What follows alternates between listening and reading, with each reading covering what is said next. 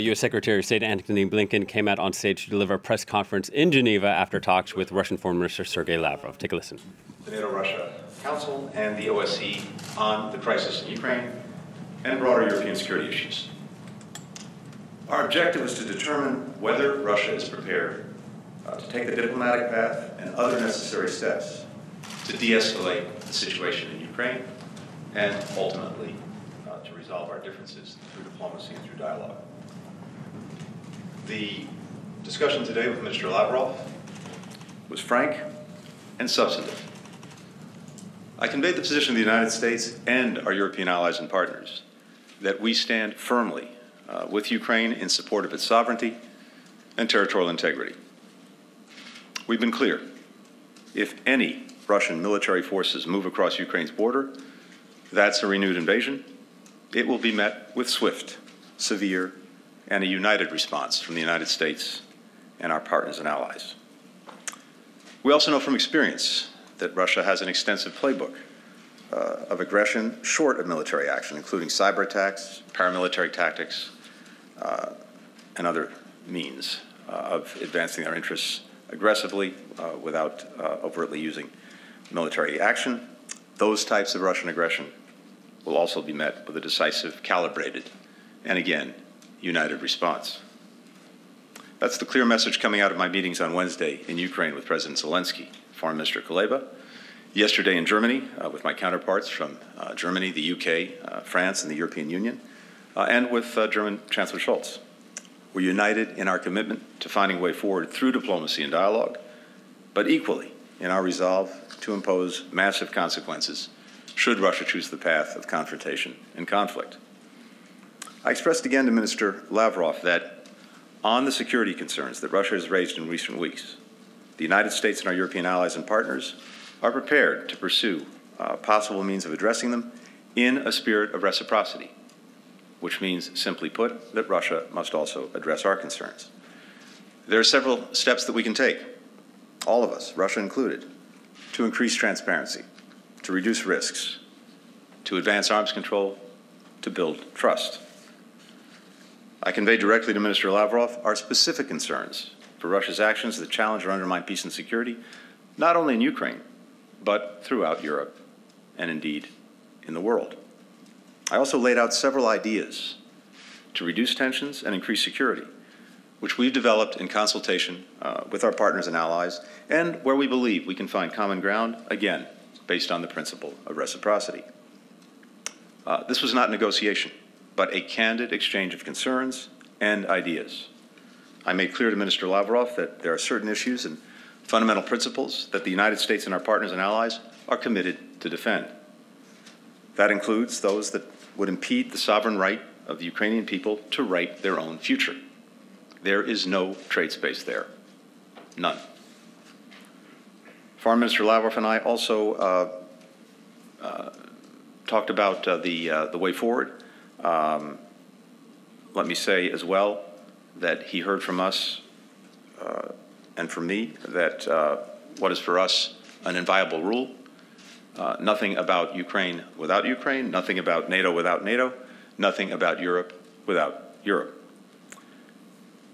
Based on our discussion, I believe we can carry forward this work of developing understanding agreements together that ensure our mutual security. But that's contingent on Russia stopping its aggression toward Ukraine. So that's the choice that Russia faces now.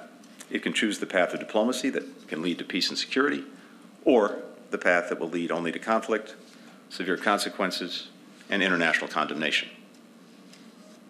The United States and our allies and partners in Europe stand ready to meet Russia on either path, and we will continue to stand with Ukraine. I believe that Foreign Minister Lavrov now has a better understanding of our position, and vice versa. Today's discussion was useful in that sense, and that's precisely why we met. So I'll return to Washington this afternoon to consult with President Biden and our entire national security team, as well as members of Congress, and critically, allies and partners in the days ahead. Based on the discussions today, Foreign Minister Lavrov and I agreed that it's important for the diplomatic process to continue. I told him that following the consultations, that we'll have in the coming days with allies and partners, we anticipate that we will be able to share with Russia our concerns and ideas in more detail and in writing next week. And we agreed to further discussions after that. We agreed as well that further diplomatic discussions would be the preferable way forward. But again, it is really up to Russia to decide which path it will pursue. I should mention as well that the Foreign Minister and I had an opportunity to discuss Iran, an example of how the United States and Russia can work together on security issues of shared concern. The talks with Iran about a mutual return to compliance with the JCPOA have reached a decisive moment. If a deal is not reached in the next few weeks, Iran's ongoing nuclear advances will make it impossible to return to the JCPOA. But right now, there's still a window, a brief one, to bring those talks to a successful conclusion and address the remaining concerns of all sides. We didn't expect any major breakthroughs to happen today, but I believe we are now on a clearer path in terms of understanding each other's concerns, each other's positions. Let's see what the next days bring. And with that, I'm happy to take your questions. Andrew Mitchell. Thank you. Thank you, Mr. Secretary. Mr. Lavrov has spoken today about hysterical rhetoric, what he calls hysterical rhetoric from the West about an invasion he claims to provoke Ukraine. And President Biden said that with what has happened so far, that he believes that Putin will move in because he's got to do something. So, do you think, as of today, that you have a better understanding from Mr. Lavrov, first of all, of what Putin's intentions are? Do you have any commitment at all that they will stop the aggression that you say is standing in the way of any positive agreement? He says that you are going to present written responses, which you've just confirmed, but he wants them to be to his original proposals, which you and everyone in the administration has said from the beginning are non-starters, proposals to limit NATO expansion. So will your written answers have any different response to him about NATO expansion, which you just said is nothing, is not negotiable? So where do you see a space for any kind of engagement to defuse this crisis? And since you brought up Iran, do you think there is the possibility, after talking to Mr. Lavrov, that you and Russia, the U.S. and Russia, and the other allies, can get Iran agreed to come into compliance, and will the U.S. then agree to lift sanctions, perhaps simultaneously? Thanks very much, Andrea. First, we're not proceeding on the basis of emotion. We're proceeding on the basis of fact and history. The facts are that Russia has amassed very significant forces on Ukraine's border and continues to do so. 100,000 troops, most recently including forces deployed to Belarus. That would give Russia the capacity, if President Putin so chooses, to attack Ukraine from the south, from the east, from the north. And we've seen plans to undertake a variety of destabilizing actions, some of them short of the overt use of force, to destabilize Ukraine, to topple the government, a variety of things.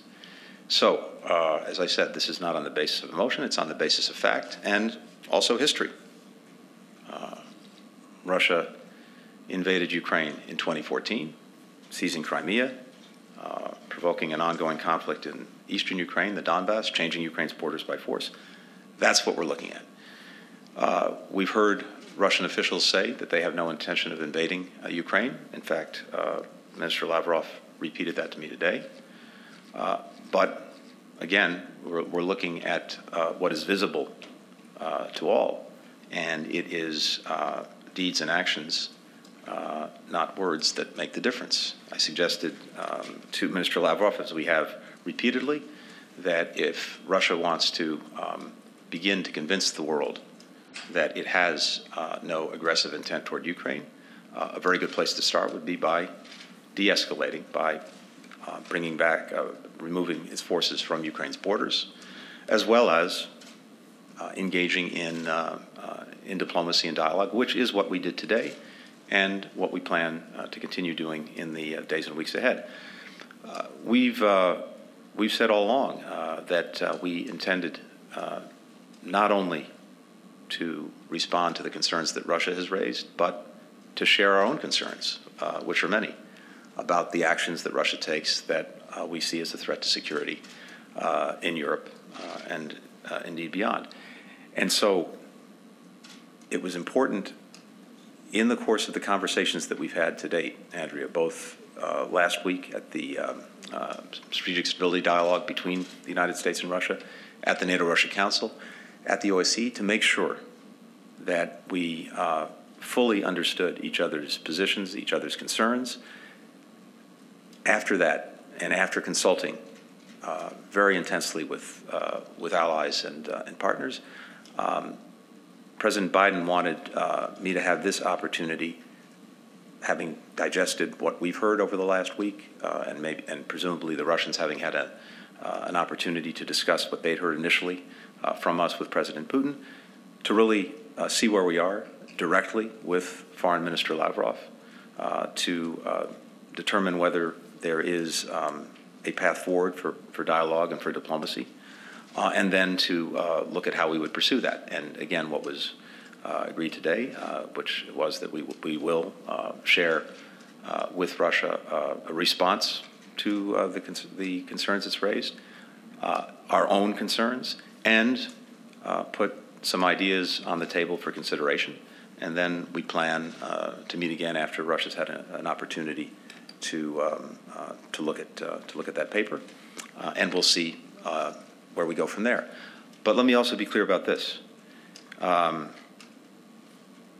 the extent that Russia's engaged for now in diplomacy, but at the same time continues to take escalatory actions, continues to build its forces on Ukraine's borders, continues to plan for aggressive action against Ukraine, we and all of our allies and partners are equally committed to make sure we are doing everything possible to make clear to Russia that there will be, as I said, a swift, severe, and united response to any form of aggression by Russia directed toward Ukraine.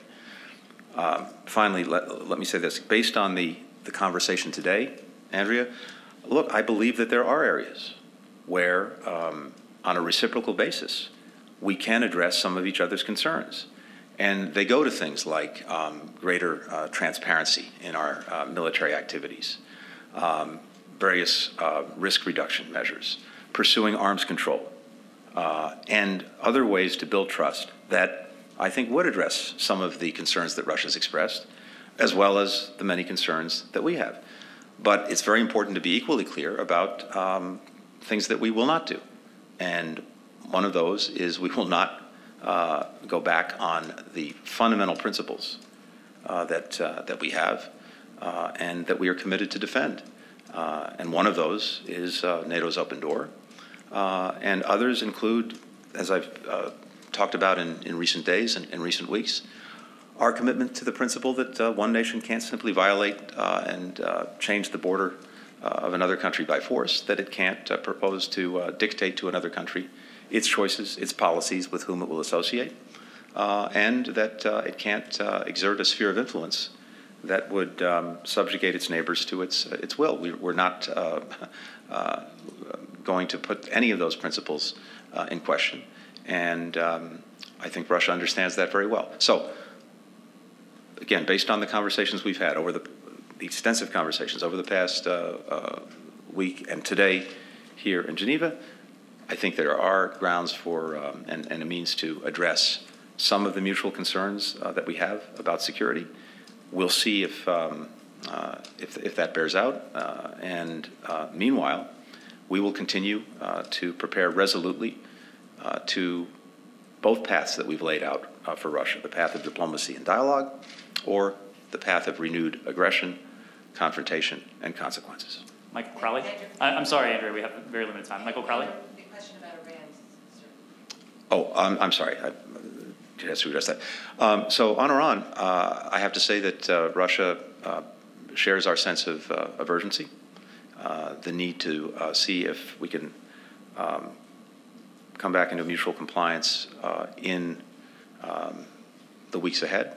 And we hope that Russia will use the influence that it has and relationship that it has with Iran to impress upon Iran that sense of urgency, and equally that if we're unable to do that because Iran refuses to undertake the obligations that are necessary, that we will pursue a different path in dealing with the danger posed by Iran's renewed nuclear program, a program that had been put in a box by the agreement that we had reached in the past, the JCPOA, and that unfortunately has now escaped from that box as a result of us pulling out of the agreement and Iran restarting its dangerous program. Michael.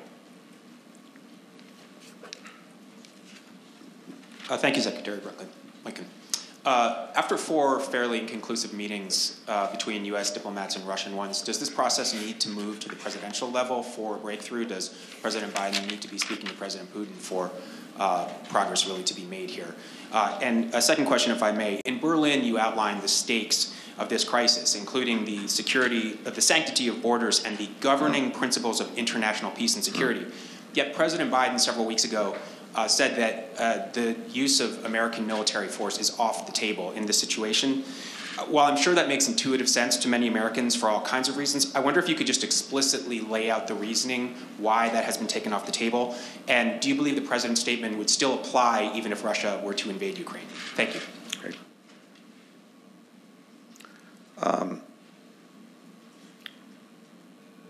First, on the second part of the question, we have made clear and done a number of things in support and defense of Ukraine that will continue. First and foremost, we have worked in very close coordination with allies and partners to develop and make clear to Russia the consequences from renewed aggression against Ukraine. And that is an important component of deterring and dissuading Russia from engaging in that course. At the same time, we have proceeded with providing Ukraine with significant defensive military assistance. In fact, in this year alone, more than at any time since 2014.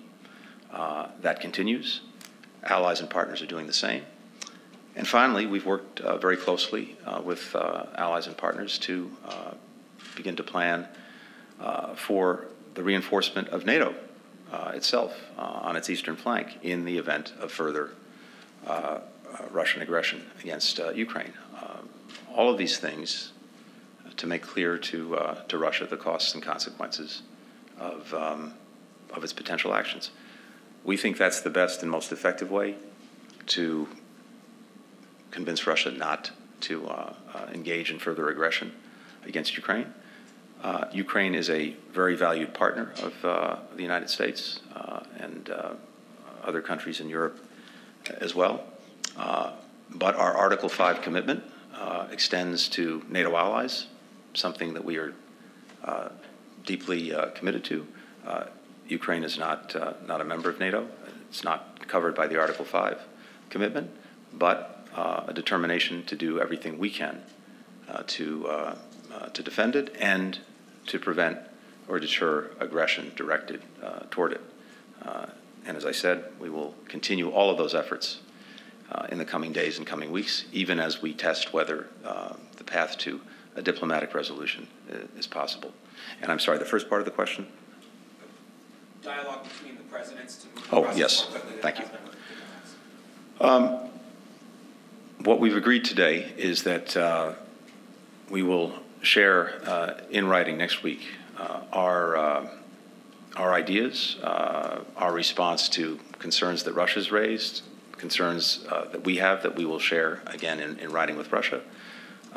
We intend, based on the conversation today, based on that paper, as well as the paper we received from Russia, to have follow-on conversations after that. Initially, at least, at the level of foreign ministers. And if it proves useful and productive for the two presidents to meet, to talk, to engage, to try to carry things forward, I think we're fully prepared to do that. President Biden has met here in Geneva with President Putin. He's spoken to him on the phone or via video conference on a number of occasions. And if we conclude, and the Russians conclude, that the best way to resolve things is through a further conversation between them, we're certainly prepared to do that. Ben Hall. Secretary, thank you. I was wondering if, as you keep coming back for more dialogue, more talks with the Russians, they continue to act. They continue to mass troops. They continue to destabilize Ukraine. Economically, it's facing a number of hardships. Would you acknowledge the harm they have already done just through their aggressive actions? And in turn, why would you not consider sanctions at this point? There's bipartisan support for them in the US. Ukraine have called for them. Why not? And then a second question. You've said time and time again that the pretext Russia gives for their aggression are false. There's no basis, in fact. I'm curious if Foreign Minister Lavrov sits opposite you, looks you in the eye, and tells you lies to your face. And if so, why humour them with a response? Why humour them with written responses next week, if that's the case? Right. Thanks, Anne. First, again, we're not waiting to take action to counter Russia. As I said a moment ago, we've committed more security assistance to Ukraine in the past year, I think something like $650 million, than at any previous time, going back to 2014 when Russia invaded Ukraine. We're continuing to provide that assistance. We have additional deliveries that are scheduled in the coming weeks. As I noted as well, we've been engaged in extensive diplomacy around the world, rallying allies and partners together in the face of Russian aggression against Ukraine. Yesterday, we announced actions against agents of Russian influence who are operating in Ukraine and who are seeking to destabilize the country. And again, as I've said, we've made it clear to Russia that they would face swift, severe costs to their economy if they move forward with a further invasion of Ukraine, as well as the reinforcement of NATO along its eastern flank. We engage in diplomacy and dialogue. That's my job. But at the same time, we are embarked on a path of defense and deterrence. These things are not mutually inconsistent. In fact, they reinforce each other. So even as we're talking, if the Russians are continuing to escalate and to build up, we are continuing to strengthen everything we're doing in terms of the assistance we're providing to Ukraine for its defense, in terms of the work we're doing at NATO to prepare as necessary to further reinforce the alliance, and continuing to define and refine massive consequences for Russia with our allies and partners when it comes to financial, economic, and other sanctions. So we're doing both at the same time. Now, when it comes to the conversations we have, I think the charitable interpretation would be that sometimes we in Russia have different interpretations of history. And I have to say today, we certainly heard things that we strongly disagree with in terms of that history. But by and large, the conversation was not polemical. It was direct, businesslike, and I think in that sense useful. And it's important to test whether we can, again, resolve these differences through diplomacy and dialogue. That's clearly the preferable way to do it. It's clearly the responsible way to do that, but it's also up to Russia. We'll take a final question from Laurent Burkhalter. Thank you, Mr. Secretary. Laurent Burkhalter, Swiss Television, RTS. I wanted to talk about the measures that can be taken to de-escalate the situation. You've mentioned them from both sides. If you could specify them again and tell us an idea of the timeline, how soon it must happen, which comes first, and bigger picture, what do you think the Kremlin wants through this current situation? Well, that last question is probably best addressed to President Putin, because in a sense, only he really knows, and I'll come back to that in a minute. But again, as I was saying earlier, I think that as we've looked at what Russia has put forward, as we've listened to what they've said, as we've consulted intensely among allies and partners, as we've looked at our own deep security concerns about actions that Russia takes, not only with regard to Ukraine, but in other places and by other means in Europe and beyond, I think it is fair to say that there are areas where we believe we can pursue dialogue and diplomacy to see if we can find ways to address mutual security concerns on a reciprocal basis that would enhance security for everyone, for us, for our European allies and partners, and for Russia. And again, as I suggested earlier, transparency, confidence-building measures, military exercises, arms control agreements. These are all things that we've actually done in the past, and that, if addressed seriously, can, I believe, reduce tensions and address some of the concerns.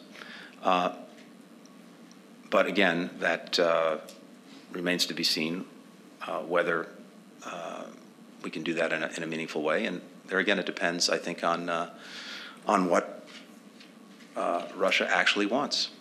That is the right question. And here's what is striking to me, and I shared this with Foreign Minister Lavrov today.